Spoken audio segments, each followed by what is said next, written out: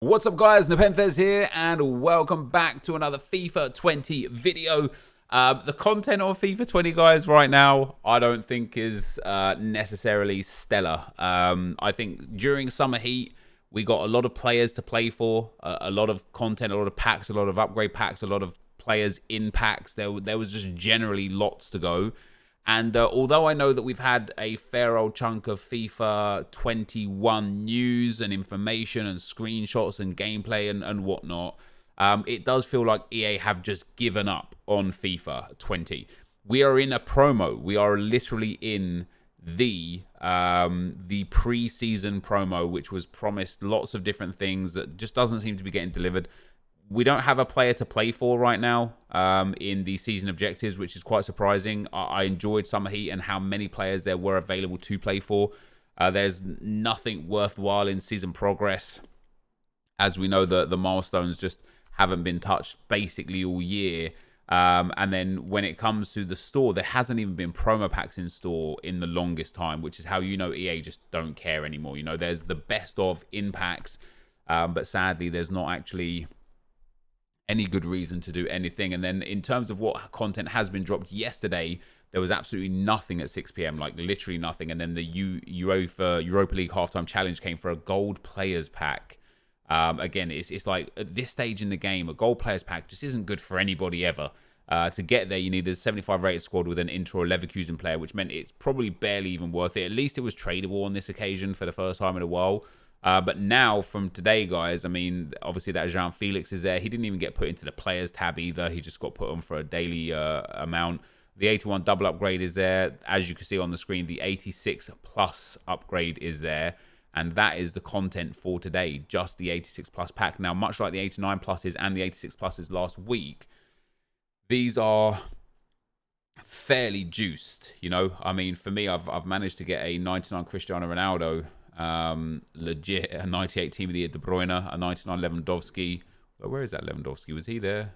Yeah, there he is. So I've managed to get some good stuff out of packs recently. It's just kind of pointless. Now, from this one, we do need a Team of the Season player. I might go with that De Free card, 95 rated, and just useless for me. Might go with that Renato Sanchez card as well. The Team of the Season I just don't mind using in the slightest because you could just get them back anytime. So I'm going to go with this man right here, unless he's tradable. No, he's untradeable. There you go. So perfect. So he can go in there. And then we'll just populate a Serie A squad. It only needs an 84 rated squad. So the fact that I'm putting a 95 rated player in should make it fairly simple to get the rest of this team done without having to worry too much about too much. I do have that 89 Koulibaly in there as well, should I need him. I would just like to hope that I don't. So we've got Barella. Maybe we're going to need a little high rated card in here because it is quite low rated. My club is, I mean, I've had no reason to boost the club, no reason to play the club, no reason to do really anything at all in the club. So we're 82 rated right now with that team. Let's see what else we've got there. So I might take that that Koulibaly because I don't think we'll get anywhere else outside of that. And that only takes us to an 83 rated squad as well. That's interesting. So we're still going to need to go and get another one of those high rated players that was there. Brozovic and Kragno can go in. There's Brozovic over the 79. There you go. So that's enough. So it's an 86 player plus pick pack. I will open some more of these from the community as well. So I'll tweet out and put in the Discord for people that want me to open theirs. Team of the Seasons, Team of the Years come out of these quite thick, quite fast. Not for us. I mean, that really is bad. It's an 86 plus player pick pack. We've got Nsame, who we already have, who is already untradeable as well. He would be okay. If this was a tradable pack, it would be okay because it discards for like 75k. But as it is, I mean, we're just going to have to take Chiellini, aren't we? And there's really nothing else going on. So when we look on Footbin, I know Ansu Fati has been upgraded by one. I think has Goretzka been upgraded as well? I'm not entirely sure. There's like a couple new players in packs like man of the matches and stuff, but generally speaking, it's pretty poor. So yeah, there you go. Like Fati has been upgraded. Deadeye Chem style on him makes him real nice, real usable. Before I go and open other players packs, I might actually do that for later on. Might do a 3 AM video on that. What I also wanted to talk about here today or just look at here today, was EA Direct Communication. They put out a whole bunch of responses to people's tweets from people that were asking questions about FIFA 21. So let's go through a little bit of that today before we get out of here, actually. So as you can see on the screen here, the first question is, can you explain more about meaningful moments? Is it a new specific special card that will be received through packs or SBCs, or is it similar to the card type we've had in FIFA 20 like Team of the Week? Moments items will be released in the same way as previous years. In FUT 21, we'll be able to upgrade individual attributes rather than an entire category like shooting, which would raise all attributes associated with shooting, which we already had our answers to. They also gave some pro clubs information today, guys, and basically they're not changing. It says on today's pitch notes, we talk about FIFA 21 pro clubs, and what they do in FIFA 21 pro clubs is there is new AI player customization. So instead of having the default AI players, you can now change the way they look, their names, their kit numbers, their age, their ethnicity, etc., etc. And then after that, there's now new tactics that you can have as presets on the D-pad, which is fair enough. And then after that, that's literally it. Like, they're not changing pro clubs at all. They don't care about pro clubs. I wouldn't be surprised if they removed pro clubs in the near future. I don't know why they keep it if they're just not going to put any effort into it. Mark says, will we be able to use our new customized stadium in FUT Champs as opposed to everyone using the standard FEWE stadium every game? Yes, all weekend league matches will be played in the FUT Champions Stadium. Any customizations that you have applied to your club will be visible to your opponent when you are the home team, with the exception of the pitch line customization, which I'm very happy with. Sam here says, on the pitch notes, it shows that 500 FUT Champs points is for qualification. Can you confirm that it will remain 500? And EA said those screenshots are from a build in development. Champs points will require for the weekend league will remain at 2,000. I personally think that's quite sad. I don't think it's necessary to have two competitive modes and access to one of the competitive modes to be earned via the other competitive mode anyway is just a bit backwards and a bit silly. To have it so hard to achieve as well is just a bit stupid. I don't know why EA limit it like that. Is it possible to disable coloured lines across the pitch of opponents? I think the yellow or pink lines really should not be on a football pitch. You have full control over the look of your own stadium. However, when playing away at an opponent's stadium, you always see white pitch lines. I don't know what this one here was, but we're delivering live FUT friendlies with the ability to include objectives and a limited number of attempts. At times throughout the year, these live friendlies will feel similar to the experience of old DKTs, which is the old daily knockout tournaments, whilst not being limited to that 4 win in a row experience. So I wonder if this is a case of EA hearing the fact that we want DKTs back, we want tournaments back. And it got me a little bit more excited because in yesterday's video, I talked about the live FUT friendlies and how it was like, oh, I don't really know if I care about that. It depends what the rewards are and so on and so forth.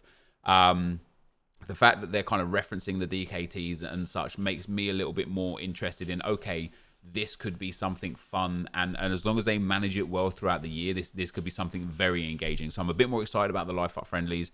Am I still able to play on PS4 with my account after carrying it over to PS5? Yes, just not at the same time. If I want to grind Rivals objectives, is it possible to decide if I use one of my 30 games in Rivals, or do I need to play my 30 games first and then start grinding objectives? It says your first 30 games will count towards your weekly score and allow you to complete objectives. Beyond your first 30 games, the weekly score will be the only thing that stops counting for progression. Draft has been confirmed to be in FIFA 21, but co-op won't be in draft, which is sad. We prioritize adding co-op to the most popular ways to play FUT. So again, EA just don't care about draft. They don't care about co-op and draft. And it's very interesting that there is no, I don't know if, well, here it is.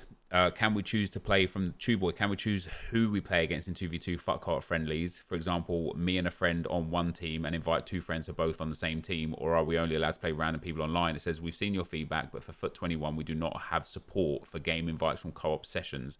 This includes FUT friendlies. That sucks. So that means myself and Skills can't go up against, you know, Bates and Castro, or myself and Nick can't play against Zway and Matt or anything like that. That really sucks for me personally. I don't know about you guys. And then here, you won't be able to play across console generations on crossplay in FIFA 21, which we already knew. And then with the PS5 and PS4 users being on the same FUT market, yes, they will, same as when previous gen consoles come out. Will FUT events be the main new mode in which season objectives are completed in, or will that just be a new extension to the pre-existing systems in which objectives are completed in rather than squad battles? Live FUT friendlies will at times throughout the year be tied to season objectives. You will continue to find objectives associated with rivals and squad battles as well in FUT 21. Objectives in general, guys, and then they kind of, I think we're actually on the day before's content now. Objectives in general are just an area that I think was so underused and underutilized this whole year. Like specifically, obviously, milestones, I think was like just greatly underused. But, you know, they talked there just about having more ways through rivals and champs to earn things. Like the fact that this is the limit is just so sad. I know I've seen the comments, right, of people saying, oh, you keep talking about how you want more from milestones, but you haven't even done the stuff that's there. What reason would I have to go and get an 85 Trossard or an 86 Moy Gomez, or even for the locked ones? What reason would I have right now to get an 88 Moy Gomez or the 88 Gabrielson? They're just so far below the power curve and have been even since they've been released. That it just doesn't make any difference or any sense. But anyway, guys, so that's what we had today. There's the 86 Player Plus pack. I'll open some of those on stream later on tonight. I'll be streaming after the football, so around 10 p.m. And then we'll get into some Fall Guys after that. We got some FUT 21 Pro Clubs information, which is basically saying we've done nothing with Pro Clubs, but a couple of little things here or there. And then, of course, the Q&A from FIFA 21 as well that we read through in today's video that answered a few questions and actually got me a little bit more excited about FUT Live Friendly. So there's still a long time for FIFA 21 yet as well. So I'm very curious as to why EA are pumping out so much FIFA 21 information and so much FIFA 21 content when there's still such a long time before we can even get our hands on the game. But that is going to be the end of the video for today. So if you did enjoy it, guys, be sure to leave a like, rating, comment, and subscribe to my channel if you haven't already. And if you want to watch any other content, any Fall Guys content, it will be right here. Any Pro Clubs content, it will be right here. Just click or tap on those and get into those videos. But for now, guys, I'm out. Peace.